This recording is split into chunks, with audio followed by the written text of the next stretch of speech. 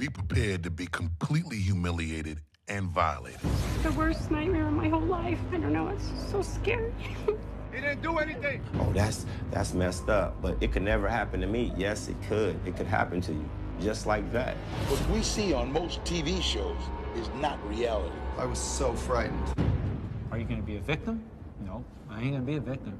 That means I got to be the victimizer. I wasn't in San Quentin a week, and I watched a man die right next to me. I'm on my bunk, and I'm listening to it, and I'm thinking, damn, ain't somebody gonna come help this dude? It's more like a horror show. Just ask for an attorney. Don't blindly trust authority figures. Be ready to stand your ground. You're gonna need money. Pray for a miracle.